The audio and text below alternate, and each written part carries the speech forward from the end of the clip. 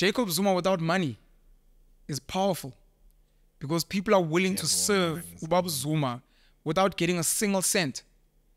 People will serve Ubaba Patrice because he's paid them. Ubaba Zuma could just, and that speaks volumes.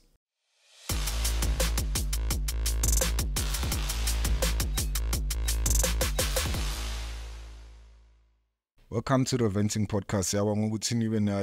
Thank you for subscribing. Thank you for sharing my clip. Kuyo yonke indawo, TikTok, yonke indawo nje la nishare khona. Vandaag akade grootman lami. Ningibona nje, we had a small conversation, but already zoned in yana. Mr. Black. Axel, you mean you're grootman? Yeah, Axel, well, I think we're the same age, me and you. Why are you lying to the people? How old are you? I'm the same age as you. How old are you? Whatever age you are, I'm the same age. Okay, mplomene ninja yami. Mr. Black Penuel, how's that? Shaggy ngiyaphila njani putwa? Ngiyaphila putam. Thank you, bro. Ngiyazongibiza mna. You know, ngifila masicala zitsenemi nje ngifila. No, it must happen. Serious? Yeah, and then your surname? Umlotshwa. Sitha Ntumbeza, yeah. Ubaba uqashukela eMpophomeni. Hawick, ioleti umiyaga. She comes from Ekuvukeni near Ladysmith. Oh yeah. KZN as well. Yeah, ngumfana wakwaZulu nje. It's just unfortunately I've left my Zuluness. But outside of that, let's talk about that later. Sure. I know what you've left your Zuluness. And yeah, you know vandaag Mr. Black Penuel, this name, man. Why not be like your clan name? Maybe it's gonna sound bad. Pen is the easiest. Pen is the easiest. I write, I rap, I speak. Yeah, Pen. Why don't you call yourself by your clan name, Vel? Because I'm like, I've never heard this name before. It's Bizangal or anywhere in the interview, Bizangal. Yeah. So I need to first start off by giving a shout out to the Venting Podcast. I want to thank you, Mama, Kokos Koteni, for what you guys have built. I'd like to think, undisputed, you guys are the fastest growing podcast, maybe even on the African continent. The numbers that you guys have done, I think within maybe like 36 episodes at over close to 370,000 subscribers is insane. You can look at the biggest podcasts in this country. None of them have grown as fast as you guys have grown. So that's fucking amazing. And I just want to say congrats to the two of you. And I hope that you guys, if you guys keep at this, you're probably going to hit 1 million next year and then go beyond. And then the challenge is going to be for you guys to keep the momentum going. So thank you to the Venting Podcast. Thank you to your subscribers. Thank you to your viewers. And thank you for the content that you guys are sharing. It's educational. It's enlightening. It's controversial. It's trash because there's some gossip there. But people love it, man. And shout out to you guys for that. Yeah, man. Thank you so much, Mr. Pen. Umlotshwa, because my father, Umlotshwa, Uzita is our main clan name. We did not have surnames as people before. Lento Ibongo, or the way we understand Ibongo today, is mostly colonial and because of home affairs. So that it's easy to assign to Daki, where is he? Similar to the borders. The borders are not our own. We didn't decide Zimbabwe decided. These are colonial. So when we fight today with this xenophobia and those things, it's not something that we chose. What you would choose is that so you don't cross a certain mountain or certain river because we decide. Same way, this is your home. Yeah. Whenever I feel like it. But the idea that Ushange is a surname and then we fight and all your kids. Nah, kwakukon Ushange at some point, kwakukon Umlotshwa at some point. These were men. They, for whatever reason, were really strong men and they were strong leaders. And when the colonial system came in and they asked, where are you from? And you're like, no, I'm from the house of Shange. But okay, your surname is going to be Ushange. And then from there on, it becomes Ushange. But kahle into esasinayo was amagama obaba and then umlando. Umlando will always be there. So, Jobu Umonde, for example, your kids will be ingane zamonde. Ushange will then be the origin, but their most important thing will be, this is me. That's why even today, the king of the Zulus, Misu Zulu kazwelithini.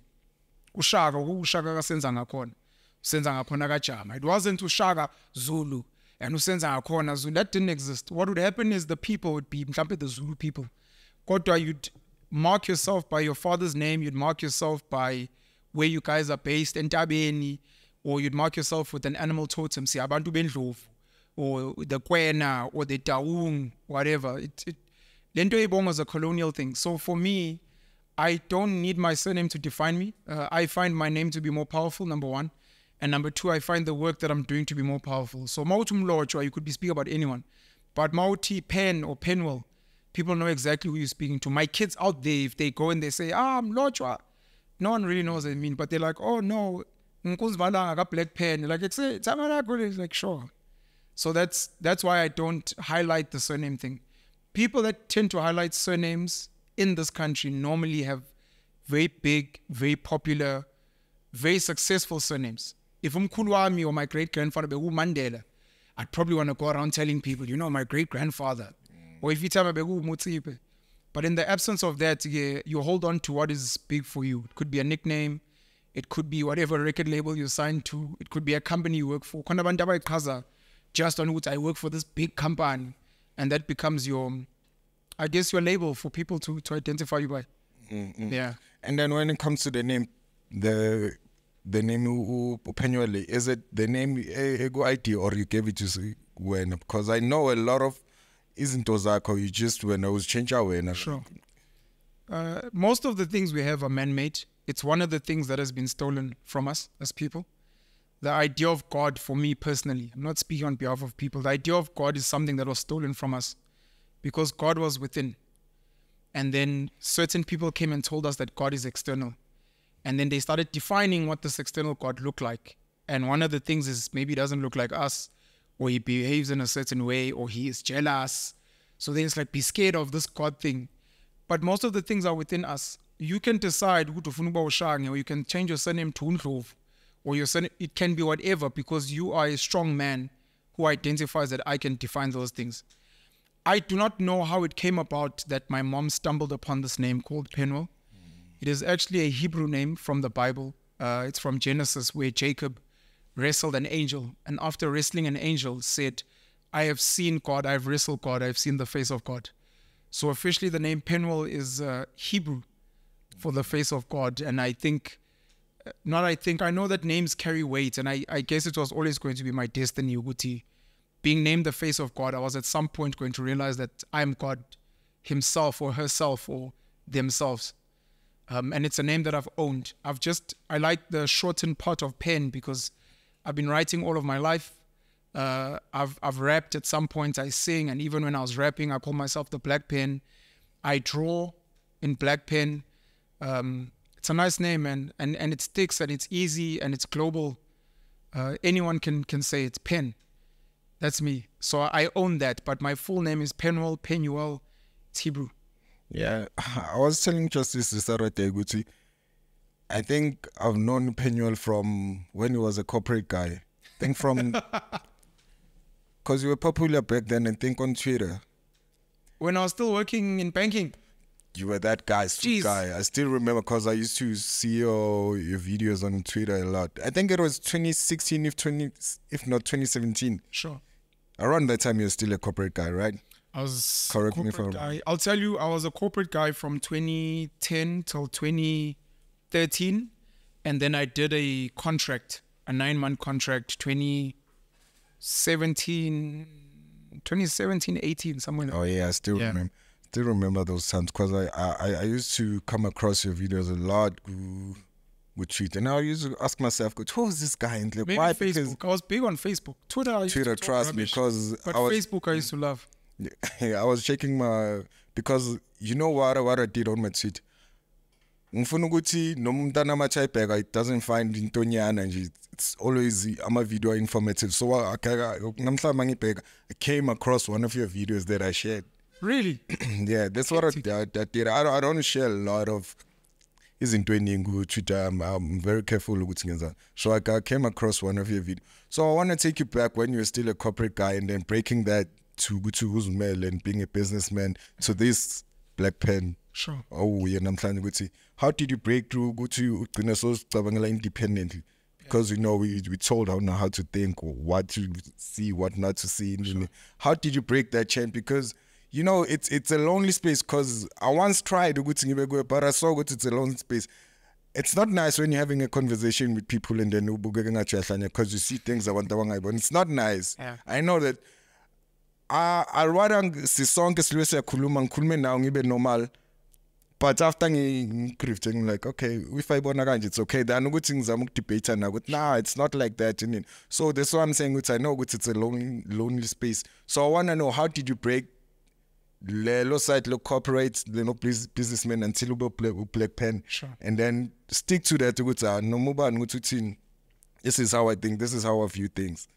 You know, there's a joke that black parents normally give. The more you become knowledgeable, you get closer to ukhlanya, to becoming crazy. The more knowledgeable you are, the more questions you ask. It's like you're going towards insanity. And there's some truth to it. The more history you study, the more you study commercialism and capitalism, the more you study politics, the more you even venture into your own family tree. Yeah. You realize that the world that we live in is not real. By that I mean everything beyond your body, the earth, animals, rocks, the ocean, time. Everything is not real, and it has been created by human beings. There are certain human beings that devised the type of languages we speak today. They devised the clothing that we wear today. They devised what we call religious scriptures. They devised what we call a purpose today. There are kids that wake up every day and on their laptop wallpaper, on their wall, they've got a picture of a Ferrari. They've got a mental idea of the mansion they want to live in. Those are not real things. They were created by human beings and we started chasing them. In my life, I've always had a curious mind and I've always asked questions. I was one of those kids, and there's a lot of us out there. I don't know if we're enlightened or if we have a disease, but we just want to know more. And in knowing more, you end up reading a lot of books. You speak to a lot of people. And when you do that, you start realizing that true power is not in the external, but in the internal. And I guess in the journey of life, there are human beings, celebrities that you bump into that remind you of this. Part of mine have been Tupac. Tupac was a serious rebel and a serious mind. Yo, Mvana. Yeah. Skis down, Mr. Pen. No, go for it. Yeah, I once wrote on my I once wrote on my Facebook, I'm so blessed to see, I was talking about Kanye because I didn't get to see with Tupac, I didn't get to see Steve Jobs. Okay, Steve Jobs maybe but PP fashion. But just to see Kanye, what happens when you get in line with your inner self. Yeah. And then because Tupac, when it comes to Pac, that's one Jablaji. Imida is an portray, guys. Sure. But Mamlande Lupac, you see with you, Mvana. He was insane. So Tupac is one of them. Lauryn Hill, one of the greatest minds we've ever had. Of course, Kanye West. The God. So what these guys have done is, and in one of the things we don't know is these are free thinkers. We don't know what a free thinker is. And back in the day, if you go around telling these stories, people would say, but why is the moon like this? But why must we eat this? You're like, just shut up. You're asking too many questions. But as we become more woke, more conscious, we're asking ordinary questions like, why do we bath with soap? Why do we use toilet paper? Why do we have to take these pills? It's always been done, but why? And these guys are free thinkers, and we are scared of being exposed to free men and free women. Where Harriet Tubman is a popular lady who freed a lot of slaves in America. And one of her famous quotes is, I would have freed so many more slaves if they knew they were slaves. Something happens when a lion is in a cage, watching another lion out there, running around, eating whatever they want. It's like, Baba, when you whatever time you want, whatever you want. No, everyone knows 3 meals a day. Everyone knows breakfast is the most important meal of the day. Everyone knows that kids must go to school. Everyone knows you need a matric. Who are you? You're like, I'm a free man. It's something you've never experienced in your life, and I hope I become a light.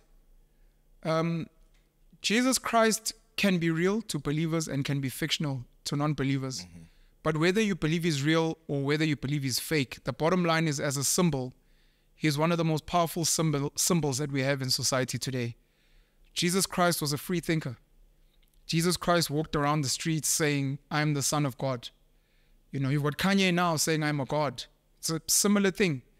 You've got me now saying, Penuel is God. It's a free thinker saying, whatever you think is the beginning and the end and the purpose, I am that. And he went around inspiring and igniting love and peace, similar to Bob Marley. Mm-hmm. And the people of the day were like, nah, this guy's liberating too many people mentally. Other people are going to go around saying, but we're also the children of God. We also want to move our own way. And mind you, Jesus was a minimalist like me. He lived on very little. He was a traveler and an explorer. He had his homies, not D12, yeah, Eminem, but he had his 12 disciples. And the people of the day were like, nah, we need to take this guy out. And we need to not only take him out, but we need to put him on a cross for everyone to see this is what happens when you think for yourself. Yeah. We've got cancel culture today, and Kanye West is almost similar. They've said he's crazy. They've said he's on meds, and he says it at times. I don't think he believes he's crazy. I think he says it as a form of protection. Mm. We have cancel culture where you get crucified on social media. We see it with Andrew Tate. He was put in jail. We see it with Russell Brand as well. He's been accused of things. So I'm giving you a long answer to like a short thing of, I grew up in a system that imprisons all of us. Yeah. And I spent a big chunk of my life today trying to find answers to life's most difficult questions. Why are we here? Where do we come from? Where are we going?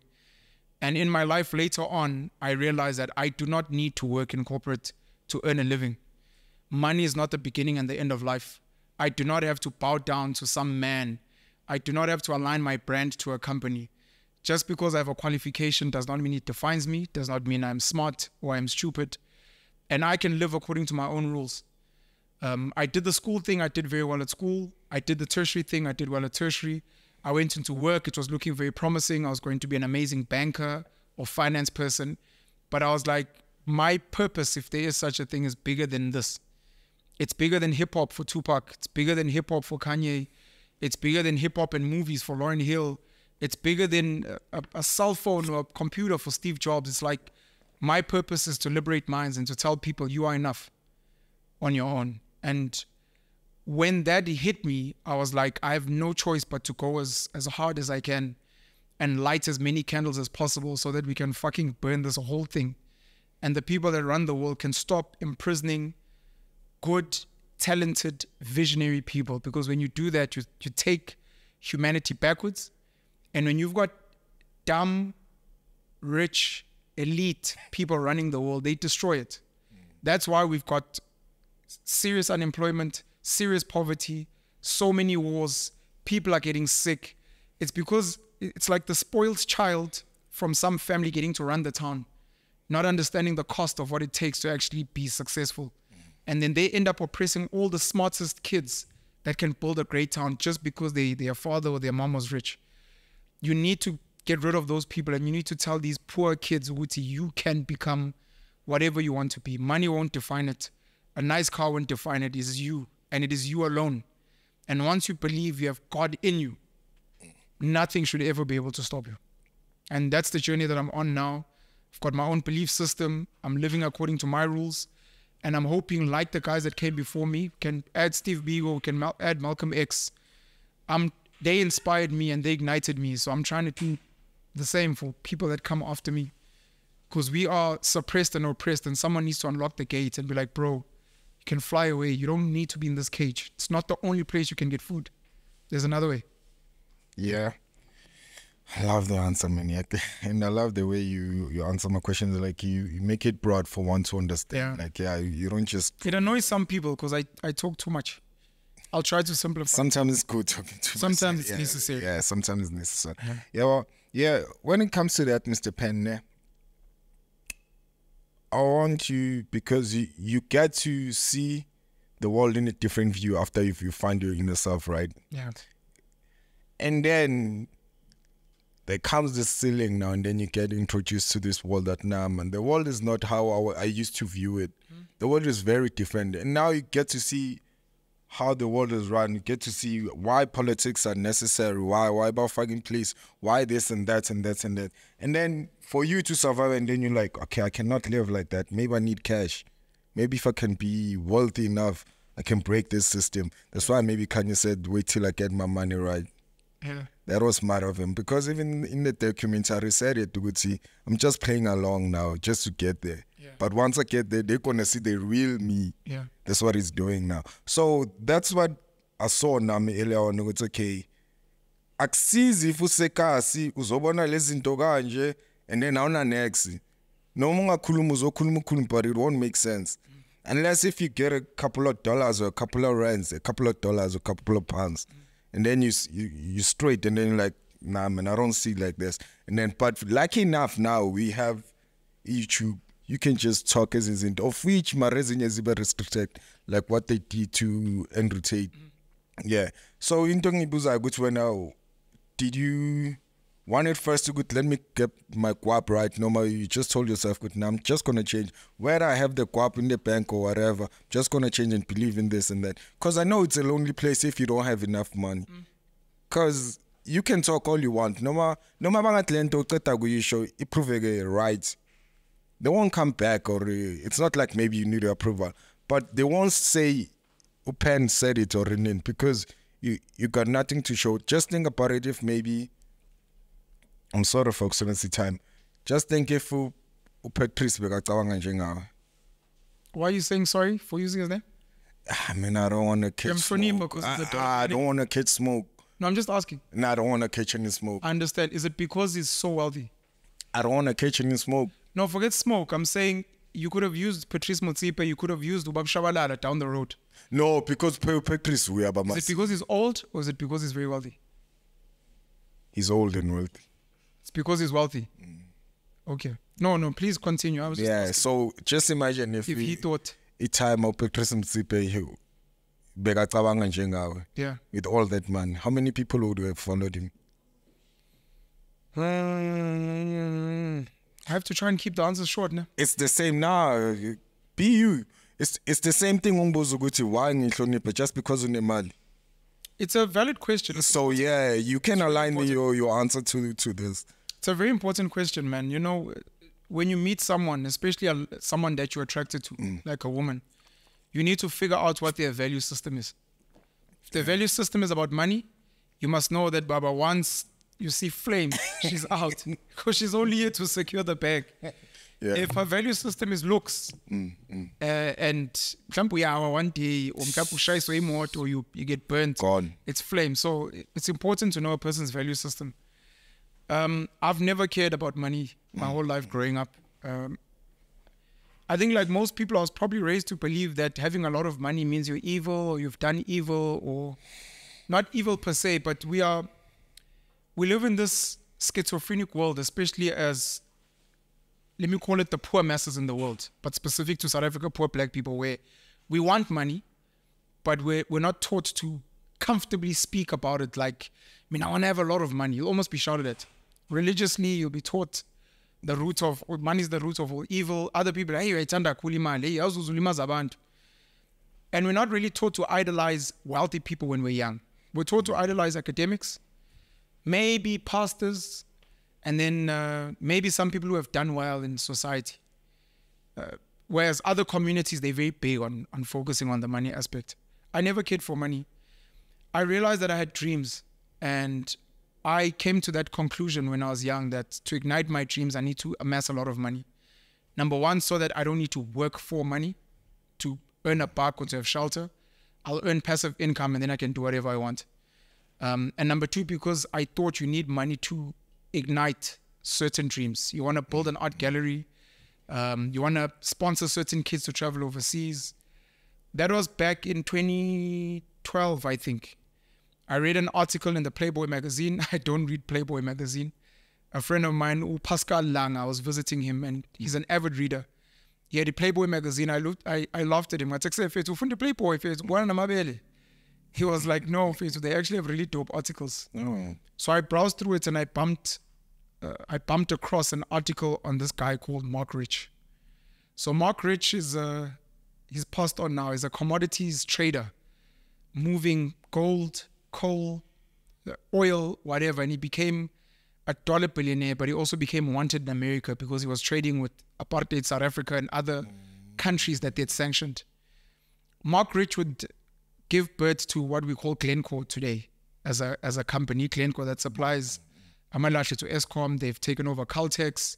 They're rebranding as Estron. They do commodities all over the world. They were fined, I think, $1 billion, if I'm not mistaken, for bribes, etc., etc. And after reading that article, I was like, you know what, I think I want to do this money thing, man. I'd read Rich Dad Poor Dad back in 2006, and I was like, if I can just make 100 million. So for a long time on Facebook, I was just like, hashtag 100 million. Hashtag 100 million. I just want to make 100 million. And if I can make 100 million, I never need to work a day in my life. And I can then make music. I can make artworks. I can write books. I can sponsor kids. I can invest in anyone's cool idea. You fast forward like years beyond that, and I realized that the greatest inventions and the greatest movements in the world were not paid for. The pyramids were not built with money. It's not like if I had Patrice Motsepe money, I would build pyramids. You don't need pyramids to build money. So you need one of two things. The one is you must be a tyrant and you must be willing to enslave people and force them to build, which has happened across the world. America was built on slavery. South Africa, being one of the top economic countries on the African continent, was built with a form of slavery or exploitation. That was not money. The Democratic Republic of the Congo, which is the wealthiest country in the world, and yet the poorest, one of the poorest countries in the world money-wise, it's wealthy because of the resources, but it's poor because of the exploitation. So money is just a tool, but it is not the most powerful tool. People can do amazing things without money. Then I went down a rabbit hole to try and figure out what is it. And the what is it was psychology. The reason we worship money so much is because it is a psychological tool. The reason most people are poor is because they have not hacked that it's a psychological tool, which is why they undervalue themselves. The reason why rich people are so rich is because they understand that money is a psychological tool, and they psychologically sidestep and outmaneuver and outsmart you so that you will give them your life. 20 years for a bond for a house. You will give them 20 years of your life for a property that they took 6 months to build, using resources from the earth, soil, clay, water, because psychologically they know how to mastermind you.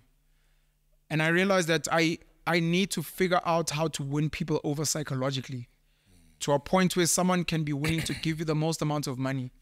And if you're like, no, I will always maybe put my family first. I will always put maybe black people first. I will always maybe put South Africans first. I will always put Upen first. If it's not halal, I won't eat it. Doesn't matter how much you pay me. If it's not kosher, I won't eat it. Doesn't matter how much you pay me. If it is not for the black man, I don't care how much you pay me. This is going to be me selling out. If it is not for the Afrikaner nation, I don't care how much you pay me. I will not do it. That is now psychological power. And I realize that what I need to work on is the minds of people. Bitcoin today, cryptocurrencies today are powerful because of psychology, not because they are worth anything. Bitcoin is no different to me valuing this glass at 50 Rand. And then Kanye West comes and drinks from it, and then he auctions it for $50,000. And then Beyonce Knowles comes and drinks from it, and then she auctions it for $200,000. And then someone comes and says, this was actually Nelson Mandela's glass in prison. It is priceless. He'll never come back. We're auctioning it for... That is just a psychological trick. Money was meant to be a tool of exchanging life. How much of your life are you willing to give for someone else's life? Now, life is goods and services. How long does it take you to grow a piece of cabbage? How long does it take a cow to give birth to a calf? How long does it take you to manufacture this table? That's your time and that's your life. And you say, I will value my time and my life 50 Rand, 100 Rand, 2,000 Rand. And then the person on the other side must pay you for your life because they think this thing that they're getting is worth more than your life. And if you can get people psychologically to understand how valuable their life is, it doesn't matter how much money you give them. So I stopped valuing money and I started valuing goods and services, number one, number two. But more importantly, I started valuing psychology. Nothing in this world has actually been built with money. It's been built by human beings. They just happen to trade their time and skills for what we call money. I can get, as Isaiah Shembe, as Ubabule Khanyane, I can get 1 million people to be willing to put their lives down for me. I can do it as the Islamic nation. I can do it as a patriotic American. To put my life, there's no money. It's America before anything else, because I own the minds of people. And once you can do that, you can build anything that you want. And that's the journey that I'm on now, where I value human beings, their time, their skills, their knowledge, their loyalty, their creativity. And that's all I try to plug in. And how do I get you to give me that? At the lowest form, at the cheapest form, I'll pay you in money. But at the highest form, I can inspire you to just draw a portrait of me just because you're like, Upen inspires me, dog. I'm going to take 5 days of my life to paint a picture of him. I'm going to take 5 years of my life to create a statue for him. That is the power of Jesus Christ. That is the power of Kanye West. The power to say, it's not even about money. This guy owns my mind. And that's why my life purpose to this day now is to hack and take over like a virus and colonize as many minds as possible and get them to be on my frequency, so that it doesn't matter how many bitcoins, rands, dollars, yen, pounds you're offered. It doesn't matter if you're threatened with prison. It doesn't matter if you're threatened with your life. You're like, if Penuel says we must do it, we'll do it. If he says we mustn't do it, we will not do it. Sounds like a apartheid system to me. It is. It's every valuable system. It's your surname, Mushange. It's being a proud Zulu man. It is being a proud South African. Someone hacked your mind and convinced you that this is noble and worth living for and maybe dying for. Yeah. And you've bought into it, and it works, and it costs more than money. Money is just the thing that we use to get by, to pay rent and to get petrol and to buy food. That's all. In terms of Untate, in terms of what Patrice Motsepe, he has nothing without money. If he loses his money tomorrow, he's worthless. You compare him to someone with less money, Jacob Zuma. Jacob Zuma without money is powerful because people are willing to serve Ubab Zuma without getting a single cent. People will serve Ubab Patrice because he's paid them. Ubab Zuma could just, and that speaks volumes. I mean, when we speak about Steve Jobs, it is not that he was a dollar billionaire. It is what the ingenuity of his mind created.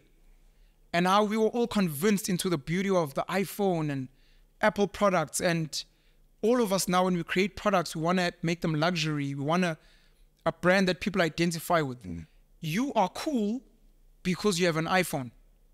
Without an iPhone, you're not cool. So every slay queen wants an iPhone. Every person wants to wear Louis Vuitton because of the brand association. So that is bigger than money. It's the reason why people support certain sports teams. Because you want to be associated with the Springboks or with Lionel Messi or with Ronaldinho, because you're like, the brand is big. I don't know how much Ronaldinho earns, and I don't care. I don't know where he lives. I don't know what he drives. I don't care, but the brand is that powerful. So if Patrice Motsepe thought like me, with the influence that he had through his father, Augustine, and he managed to rally up, because this is what makes Nelson Mandela so powerful. We don't know how much money he had, and we don't care. If he managed to get that type of power where he can hack the most influential minds on the planet, where Barack Obama, Beyonce Knowles, any leader you can think of, Siya Kolisi now is like, I want to give thanks to Tata Nelson Mandela. That is supreme power, because a person is willing to bleed for you. Not for money, but just for your existence and your words. So I don't think he has it, unfortunately. It's like Cyril now. Cyril without presidency and Cyril without money has got nothing. Apartheid, can you take it there? You miss apartheid? Nah. Want us to go back there? Nah, I want to talk about the system as a whole. Yeah. And how, do you think it's still affecting us till this day? Apartheid, Bandlululo. The apartheid system, I can't use this guy's name. Where Okay, so I won't use his name because the video will get taken down. Come on. There's a leader. I don't want you to say his name. So please don't even say his name, even when it comes into your head. There's a leader from Europe, top 3 economies in the world. You know, they make some of the best cars on the planet. Oh, yeah. They make some of the best sports brands on the planet. They've got an amazing football team. This leader is one of the most controversial leaders in the world, historically. Now, he's got 2 sides to him. And this is how I feel about apartheid. And it's one of the things a lot of black people don't understand about me when I speak about apartheid or Afrikaans people. So there's the one part that he's popular for, which was horrific and horrendous, and it was wrong. And everyone, including people of his nation, said what happened there was tragic and it was wrong. On the other side, this guy took a country with employment levels similar to ours now in South Africa, and he took an economy that was not doing well, and he industrialized that country.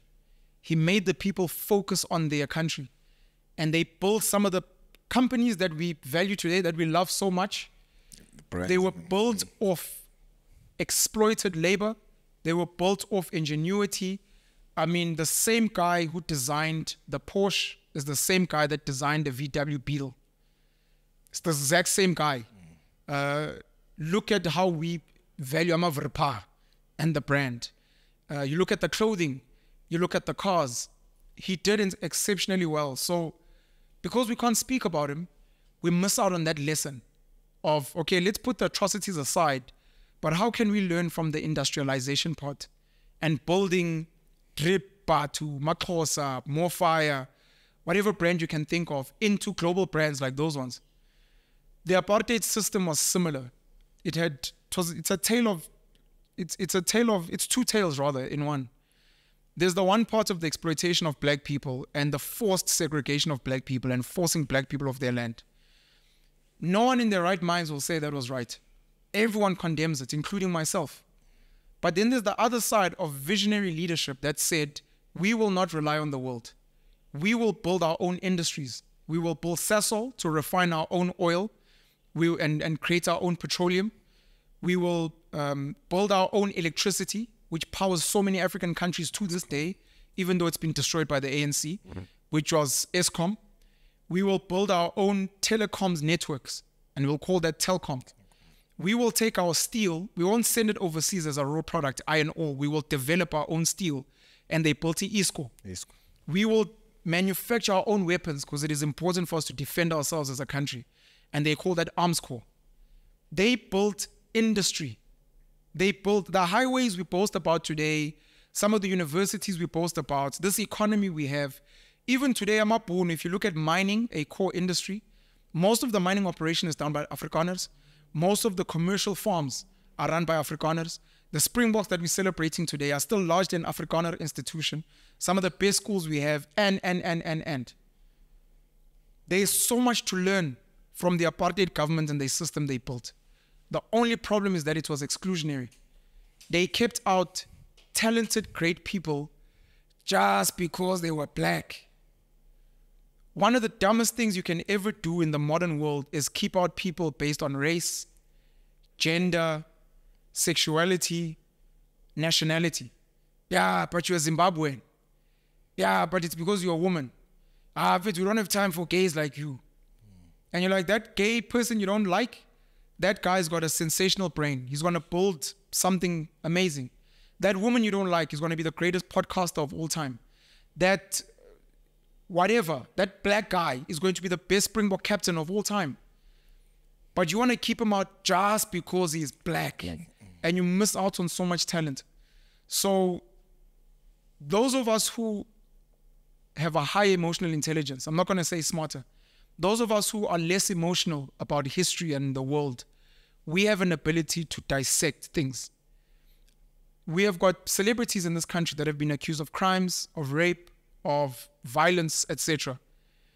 A person of a high emotional intelligence can say, hey, Lomchita makes amazing music. Hey, Lomchita is an amazing actor. Yeah, but he beat up his woman. But he stole money. You're like, yes, he did, and it's wrong, and he must be punished. But Lomchita, we are shisa, baba. You can't deny. No, we must cancel his music. R. Kelly. You're like, no, you can cancel him. You don't like him. You don't like his personality. You don't like what he's done. Sure. But Ntwana, I believe I can fly, kept me going through tough times. The leap of faith. What's that other song? I believe I can fly. These are songs, bro, that had good people going through adversity. So we need to advance to a high emotional intelligence where we can separate good and bad behavior, good and bad people, and the apartheid system was an amazing system. And it is a system that to this day we probably need to go and study and see how can we improve upon it. So the Bantustans were conceptually a good idea. So Bophuthatswana, KwaZulu, we had the Ciskei and the Transkei, etc. Conceptually a good idea. These are your people. I am of the Basotho people. I'm Motswana. No, I'm Umzulu. Okay, we're going to give you your own piece of land. And on this land, you can build banks like Itala. You can build your own industries. And you guys can be proud. You can be like Eswatini and be your own nation. We're the nation of Uzulu. Our soccer team can beat anyone. Our rugby team as Ciskei or Transkei. But the implementation and the forcing people and the withdrawal of, or the keeping out of skills was a mistake. So how do you take the apartheid system and say, not just for white Afrikaners, but for all South Africans, number one. And then number two, we need to say segregation works. But how? No, segregation is bad. It's not bad. In our own homes, we've got a fence. Within a complex, you are fenced. The question is, how do you fence, and how is the movement defined? EEFF speaks about a borderless South Africa, and I think one of the things they're missing is not, we must open the borders. It's to say Africans must travel freely if they are good people, if they are coming to spend money, if they are sharing skills and knowledge. But they mustn't just flow to places and crowd them, but they must move freely within reason. So how do we create segregation where we say, if you are an engineer, the engineers are mostly in Mpumalanga because there's mines. If you are a farmer, the farmers are mostly in Limpopo because there's a lot of... If you are an entertainment guy, everyone knows Johannesburg is the entertainment place. If you are into shipping and those are the Durban guys. It's a segregation, and we make sure that that economy takes care of those people. And we make sure that this economy, but they trade and they move freely, but they are not congested. Because the problem we have today is congestion in Johannesburg, in Cape Town, in Durban. Everyone is fleeing Emakaya and we're not getting to build. In China, I was sitting with Uzimasa Vabaza, Mustafa on social media. He was saying in China, they are intentional about spreading out the wealth. Intentional. So you will take, I'll use the apartheid example. You will take Eskom and you will put it in the Eastern Cape and say all our electricity is developed is generated from the Eastern Cape. All the jobs, the engineers, all the suppliers, they're all there. Then you take Armscor and you put Armscor in the Western Cape. All our military, all our weapons are being developed there. Sorry, man. The Armscor currently is Western Cape. No. Oh. No, I'm just using an example. Yeah. I just spreading out industry. Because right now, most of our companies are condensed in Johannesburg. Oh. It's easy for business, but it doesn't develop the rest of the nation. It doesn't develop the rest of the nation. So you want to spread out economies so that a person doesn't need to make money only in Joburg. You can be rich anywhere in the country. You just choose what industry you want to be in and. So when it comes to apartheid, people get emotional because it's an emotional time. Nah, but what you're saying makes a lot of sense. Yeah. But not in a... Maybe but it's out of context because of the word apartheid. Maybe you can develop a system similar to apartheid. Sure. But different values. No, I don't want to say values.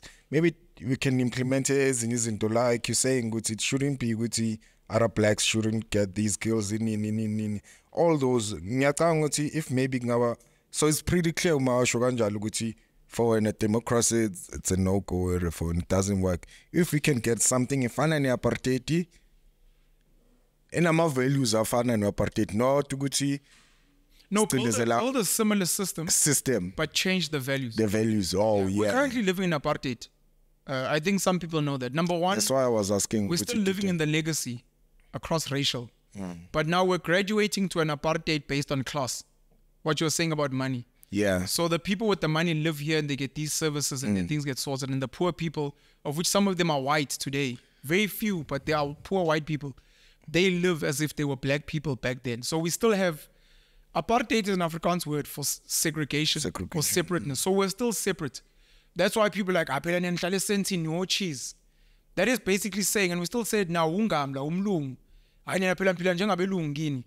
You know, and then you've got people that are poor living like what black people were living like back then. Classism based on money, classism based on education and information. If you have more knowledge, information than me, you live a better life. I'm poor because I don't have access to information. So those are the things we need to change. Yeah. But a system, so the apartheid system put white Afrikaners first. We need a system that puts South African first. Yeah. Unfortunately, it's going to discriminate against other Africans. It's going to discriminate against people from America, Europe, and Asia. But it will put South Africans first. Then it's going to be a matter of how do we spread this out? Because even with Amaponu, you've got Pretoria, you've got Bloemfontein, you've got Cape Town, where Afrikaans people are based. You can still separate South Africa into portions. It will be non-racial. It will be non-sex based. And then it mustn't be based on money and it mustn't be based on education. But we will spread people out and say we are segregating. I mean, even the concept of provinces is a form of apartheid. But we can't say that because we're like, no, you know, Free State, we beat you guys. What? And you're like, we're still in the separation thing. But to what you're saying, it must be with a building agenda. Yeah, yeah. How are we building? We've got PSL, we've got rugby. The teams compete, but they compete with the objective of building. It is not that Sundowns gets all the money from PSL and all the other teams are poor. And if you don't play for Sundowns, you're poor. No, it's to say we must all spread it out so that everyone develops. That's the conversation we need to have. But the apartheid it was emotional because so many people died, so many people were killed, so many people struggled. And most human beings struggle to manage their emotions. It's the reason why they're also so easy to control and manipulate. Because they are highly emotional people. I show you a picture of a black person being hurt, automatically I get your emotions going. I show you a picture of a woman being violated as a woman, automatically. I show you a picture of a South African, something happening to them in a foreign country, automatically becomes xenophobic. We are highly emotionalized people, and that's why it's easy to control and manipulate. And we need to get people to operate on a higher frequency if we want to win. Yeah. The next question, I don't have enough info on this question I'm gonna ask you, but I wanna know if you have. During apartheid, there wasn't maybe like a book-like thing, like a constitution, where like isn't obezibhaliwe ukuthi this, that. Because I ask myself ukuthi if they were able to develop a system as Agma Township and bebazi ukuthi bayenzani lapho ukuthi uDaka akahlale elokishini so build itrata zakhe kanje indlu yakhe izoba kanje nanje ndizomenza psychological ukuthi adamage kanje. So lozo zinto if mina ngizithola ezumondo uma ngizithola ukuthi okay so ukubekazi kahle sort of a prison for uDaki. So ngiyazibuza ukuthi ayikho lento encwadini somewhere ukuthi yayibhaliwe lento ukuthi okay so bayiselokishini masibayiselokishini bahlala kanje nakanje. And into engihlale ngizibuzana ukuthi if I government yethu is seriously ifuna ukuthi ifuna ukusikhipha kule system apartheid lesaba kwe before, why would ungithathe ungibuild RDP the same model le your oppressor yami beyenza. Yeah. What is the house has to be small, itrata kumele kube kanje nini, toilet kumele kanje yonke into le. And then when as my free maybe if there's a word esho kanjalo, when I was nga the same system yokuthi ngizomakhela indlu ekhasi, awasangicabangeli nokuthi maybe uma ngaba phambi kwesentini ngizoba more inspired ukuthi close la, but ngibuyisela khona ekhasi same system. That's why ngibuza ukuthi that's why ngisho ukuthi lo mbuzo wami awuna information omningi. I just had lapha nalapha ukuthi there wasn't a book mhlambe back then eshoyo ukuthi okay this is how we're gonna make a black slave ukuthi so means so how to make a black slave, how to make a slave. That's Willie Lynch. And that one now he said I think after 200 years they'll be perfect slave, and the 200 years I think it was 2019. Hectic. So This is 2000, Grealish? yeah, we read that. We are should after this. Yeah. Bazoba right in the 2019. So 2019. Khona mental slavery beyiqala kahle kahle beyiseqinile kubantu, so it's only a few abayibonayo ukuthi no this ungakhohlwa phela kulihitch laphana, it's for ukuthi nje sibe nabantwana ngaphandle, it's part of his plan. You never thought apparently outside of a marriage. Of a marriage. Yeah, ukuthi you have to, it's part of his plan. Sure. Ukuthi that's how you destroy a family figure. Yeah, you asked me a question around democracy and if I believe in it. Yeah. And maybe the answer will come out here. I think the father of apartheid, I stand to be corrected, is Hendrik Verwoerd. He had a doctorate, PhD, I think in psychology, if I'm not mistaken. Again, I'll be corrected if I'm wrong. He did study overseas as well at some point. So the people that built the system are intelligent people, learned people. They had a plan. They knew what they were doing. And they knew about the because if he's a graduate school psychology, he knew good and meant things like this and that and that. Yeah. If means so, if means so No, of course. So they knew what they were doing, and understand that the black activists that were fighting to dismantle apartheid, a lot of them were educated through these similar systems, number one. A lot of them were not trying to decolonize the system. They were trying to just be included. So are you telling me that ANC back then wanted to be part of the government? The ANC, They wanted to govern. The ANC they wanted to be on the ballot with Bafotelo now. The ANC was a bunch of educated black people, educated within South Africa and the systems of the time. Their biggest frustration was that they are not being consulted. So right now, some of us complain about how our government is behaving and we want to be included. Not many people are trying to get into parliament to dismantle and decolonize. That's powerful.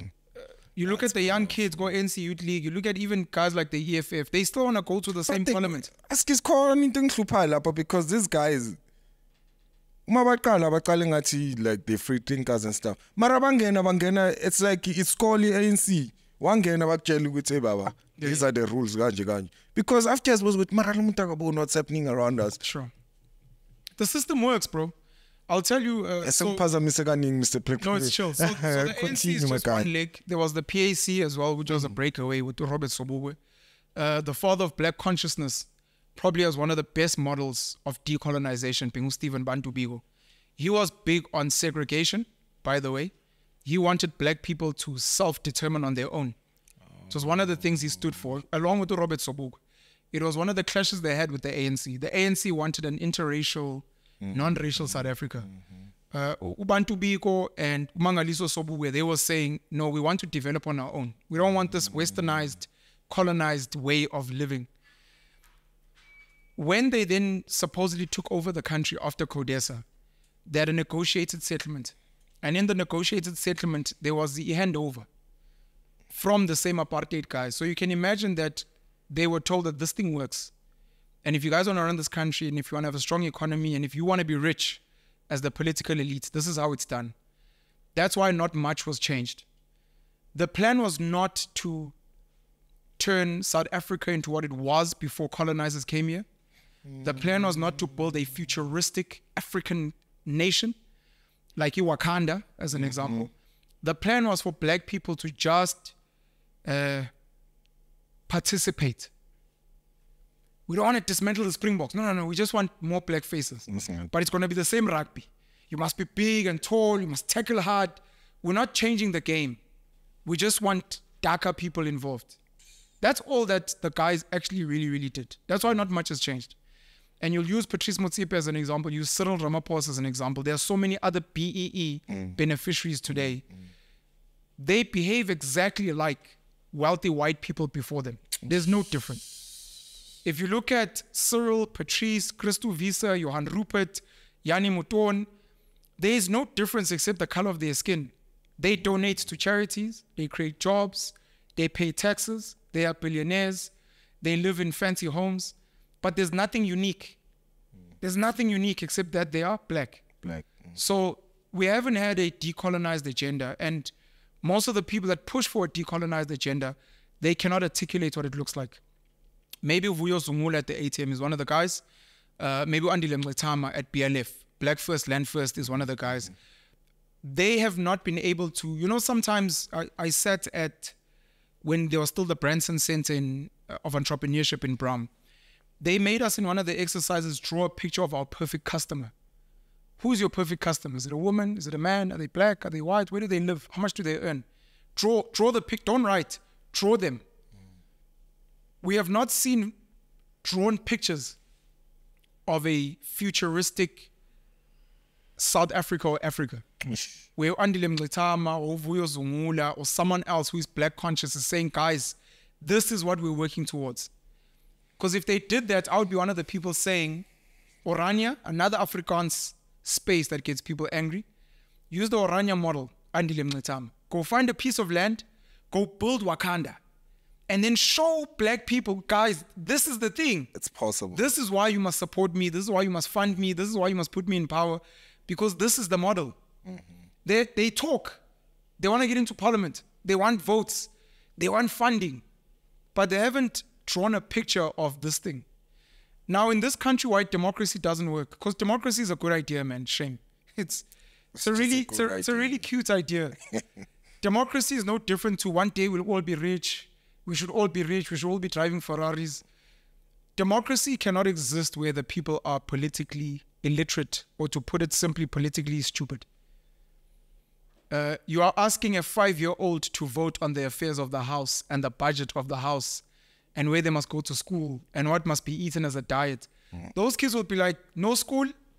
We're going to eat ice cream and sweets. We're going to sleep at 2 in the morning. No one is going to work because it's democracy. My father says we must do whatever we want. Now I'm 5, but nothing for no pia. That's what democracy is to a politically ignorant person. And most South Africans do not know their ward councillor, just where they live. Abayazi ward number, abayazi ward councillor. They don't know their mayor, and they don't know the people that work in their local municipality. They don't know the premier of their province, and they don't know the MECs, the MMCs at the lower level. They don't know the members of parliament. Most people maybe can tell you 10. If they know politics, they might tell you 20. But Bazo Mbalula, Bazo Ramaphosa, Bazo Julius, they know like 10 guys. That's all they know. So when they vote, which is just one cross, it's like a child as well, multiple choice. Just pick one. It's silly. It's such a silly model, and it goes back to this thing you were saying about apartheid and the psychology and the system. It's udlala lotho, and you're gambling it's fun. I'm in and you get pumped. Hey, somebody, how many Chiefs? Hey, Kaizer Chiefs. How many Pirates? You know what I mean? It's you sit back and you look at it. You're like, you guys are clowns.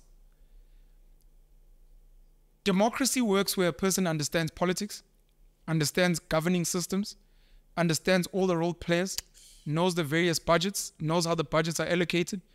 Someone who maybe is involved even in the tendering, because tendering is something that every single South African should be doing. All of us are meant to apply for tenders. It's not for a certain group of people. Not a lot of people are informed to go by tender premier. I got it for my politics or my politicians, or it's for every South African. And it doesn't matter if you know metric or net degree. Everyone should be applying for a tender. System. Go tendering. System. Of course. So understand tendering. Be actively involved. You don't need to belong to a political party. You don't need to attend branch meetings. Do you have that time when you go back to being involved? No, I'm saying you don't have to join political parties. Being actively involved is knowing the things I said. And then in your own neighborhood, knowing there's a pothole that needs to be closed, I'm going to go report it. In your neighborhood, you patrol who's safe. In your neighborhood, you see Kwani fence and grand. In your neighborhood, there's a school there that needs a donation, a stationery, or the kids need uniform. That is being actively involved in governance. You deserve democracy. When? But for everyone else who doesn't know these things and who doesn't do work, they do not deserve democracy. What they deserve is either a king or a pastor or a parent or a dictator who's going to tell them, you will live in a Bantustan. You will study Bantu education. You will go work in a mine. You will go, because clearly you're a child and you're not willing to educate yourself and you're not willing to put in the work. So South Africa is very far from deserving a democracy. As it stands now, we've got 40 million people that could vote. Only 17 million vote out of 40. 17 million. So the other 23 million, if my math is not right, Yeah, it's not wrong. 23. The other 23 million are not even voting. But they'll tell you, I believe in democracy. You're like, you're not even voting. Okay, it's fine. You're not voting. You chose not to vote. You don't like the party. It's fine. Are you actively involved in governance? Because politics, by the way, just like tenders, politics is not it's not a PSL. It's not football. It's not politics as a term, even if you look at the definition, is about the governing of a place. And governing is not just joining a political party and being in parliament. Governing is things like closing potholes. It's things like making sure your neighborhood is safe. It's things like making sure the kids go to decent schools. It's things like making sure that you have got a local economy. That is governance. It's leadership. Leadership. We speak about stuff like that. Making sure that you clean in your area. So that doesn't need, are you actively involved in governance? So South Africans do not deserve democracy, but what we do need, not deserve, what we need more intelligent people who, like Hendrik Verwoerd, are going to educate themselves, study the world, travel, and go and learn the best governance methods in the world. China, Russia, America, Germany, Singapore, Finland, Norway, Sweden, Switzerland, Canada. They must go and study them and then come, like you say, and write a blueprint. What does a residential area look like? If it's not going to be the townships of Apartheid, if it's not going to be RDP, Democratic South Africa, if it is not going to be Eslali and Emakaya, the rural villages, then what does it look like? Paint us a picture. Guys, this is what it's going to look like. This is how people are going to live. Everyone's going to have their own space for livestock. Everyone's going to have their own yard. Everyone's going to have their own grass. What is the sports going to look like? No, the sports of the future is not going to be rugby. It's going to be swimming. It's going to be flying airplanes. It's going to be... What are people eating? The future of what we're eating as a country, we're going more plant-based, less meat, so that we can lower gout and we can lower heart disease and what. The future healthcare is we're going to have more Vizinyanga. We're going to have more herbalists. We're going to have more homeopathy. The future of education is with dismantled classrooms. Every child is on a laptop, is on a phone. If they're not that, they're on a farm. If they're not that, they're in a studio. If they're not doing that, they're in a workshop, building something. What is the future dress code? The future dress code is we live in Africa. No one is going to be wearing a tie. Why are we wearing ties and shirts? Why are you wearing a suit? Say Africa, we wear sleeveless so that we breathe. The men are going to be wearing some kind of skirt because that is the future dress code. And you have a plan. And you sell this plan to people, and some will adopt, and then some will be like, we'll give you funding, just like a national party with the Broederbond, and we want you guys to govern. And they'll say, when we govern, no more union buildings. Union buildings are going to turn into a playground for children. We're going to put wild animals there, zebra, springbok, giraffe, so that kids can come and have a good time.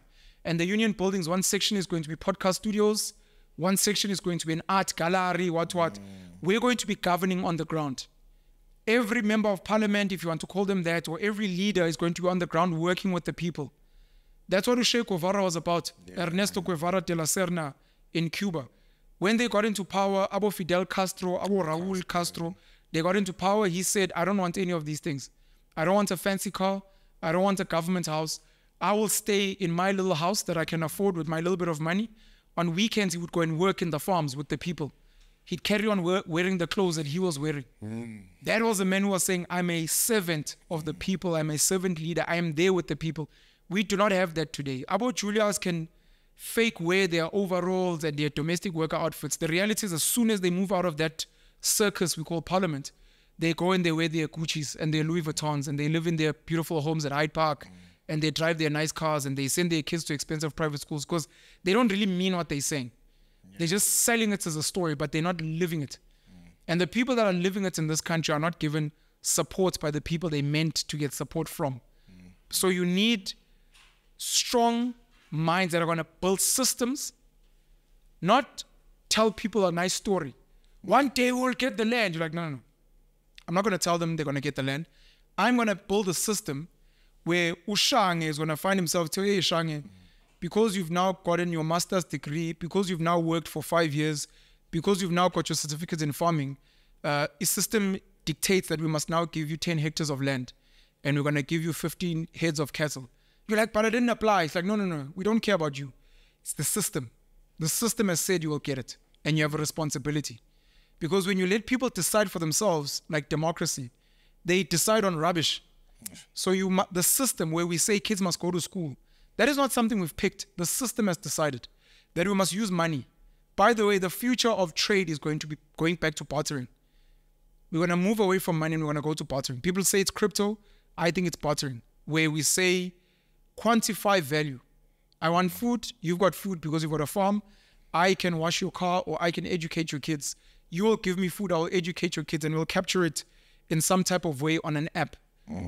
Not as a currency, but it's going to be us bartering. And the things we're going to barter are going to be real things. Don't just give me 50 rand or give a chick what. It's an exchange of value kind of situation. So we need thinkers that are going to build that in South Africa. There are people that I think are trying to build that in Dubai and the United Arab Emirates, maybe in Tokyo, maybe in Hong Kong, maybe in Toronto, maybe in places like San Francisco, Los Angeles, maybe New York, maybe Geneva, maybe London. There are certain places in the world where futuristic thinkers are sitting and they're planning and they're plotting and they're creating spaces. We need people like that. Yeah. And when they come here, they mustn't tell us. They mustn't, Black Pen, my podcast. They must go build the systems. Yeah. And then you must want them. You must be like, because Abana uniform, and the kids learn how to farm, and the kids learn how to create, and the kids bashama podcast, because they're going to invest 100,000 rand in me, but then I'm going to die of heart disease in 2 years. Because their models have shown this guy is overweight, this guy smokes, this guy doesn't exercise. If you invest in him, he's going to drop dead and you're going to lose your money.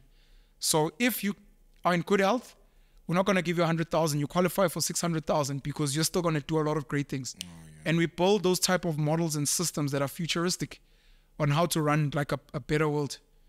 And then for me, I really want us to build a world that is outside of money, where people can say, I don't like money.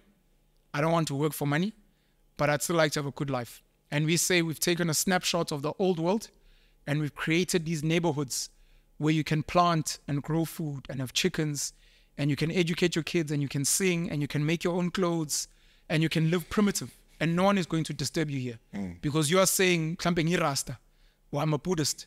I don't want to be in the money system. I want to smoke my weed. I want to do my dreads. I want to deliver my own babies with my woman. We're going to wear sheep wool. We're going to wear cloth. We're going to fetch water from the river. We don't need electricity. We don't need cell phone network. We don't need cell phone, Baba. And you're like, we want to create those spaces for people to be able to unplug. And even people from the money world, at any given time, and they're like, I'm tired of the money system. I'm drained. You can plug into that untainted, natural world where you're almost going back in time, where you're eating umbila, bride over a flame, where you're slaughtering with your hands and you're eating nyama. That's AOC, where someone you're like, I just needed to recuperate before I go back into this crazy world. And I think some of us can do it, man. It takes a small spark and it takes conversations like these ones. You know, the last time I asked ChatGPT, do you believe in God? It answered, it said, I don't like engaging in things that cannot be proven true or not. Who put that type of coding in there?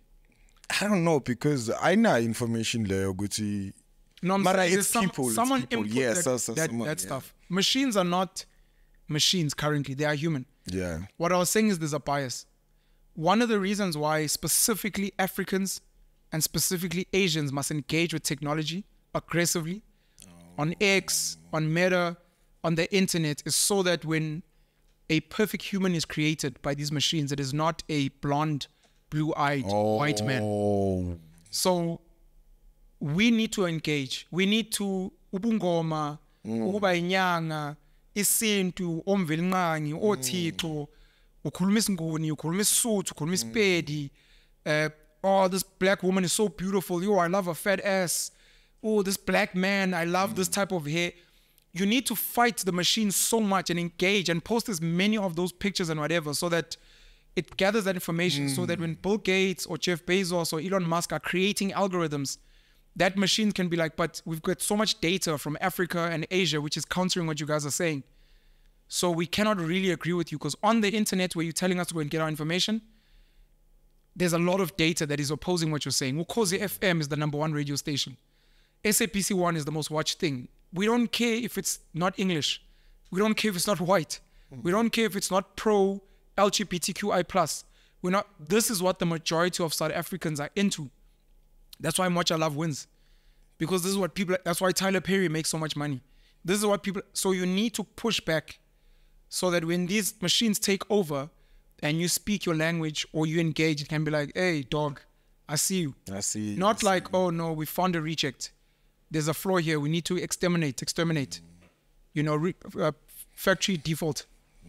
So yeah. Hey, that's the black. Sean. Your pen. I afraid nang justice we are. I'd like to invite you and Mama Man to the Penuel show. As we were recording this, I'm not sure when this is coming out, there's a video that is dropped as we're recording on my YouTube channel, Penuel the Black Pen, where I was criticizing some of Utumi's views on Ubungoma. Oh, after the podcast and chill episode. So there were a lot of things she said that I fully agreed with.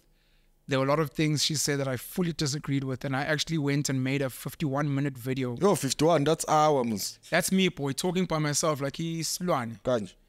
Yeah, when the machines come up, bro, they're going to look at me and be like, hey, I think you're one of us. Yeah. So, yeah, I'd like to invite you guys over, and I'd like us to chat about some of the things that you guys are about and some of the education that, like, the most important thing is our conversation is meant to make minds uncomfortable. We want to plant seeds. Yeah. Don't tell people what to do, but you want to plant an uncomfortable seed so that people out there, on their own, maybe he was, and then they start feeding this thing on their own because we're trying to liberate minds. Because like I said, people's minds have been captured. And unfortunately, like AI, most human beings are like robots out there and they've been conditioned by schooling, by propaganda, by social media, and we're trying to hack. Just like ChatGPT and other, we're trying to hack their minds. Yeah. So that when those things come, they can just be like, I can see the thin white girl in a shwapper. My brain is saying, no, I want a thick with a big booty. Yeah. My system is saying, no, override. She must be dark skinned with a fat ass. So you must be able to do that even with belief systems, even with political leaders, even with the type of food we're eating, even with the type of healthcare we ingest. So I'd like you guys to visit, hopefully, when you get a chance, whenever that may be. You'll have a communication no Kukuzo's challenge. Tango. Yeah. Bafethu, yabonga hope lo kudle sinike kona kwengqondo. Kuzabuilda something lapho. Keep well. Love you, Venters.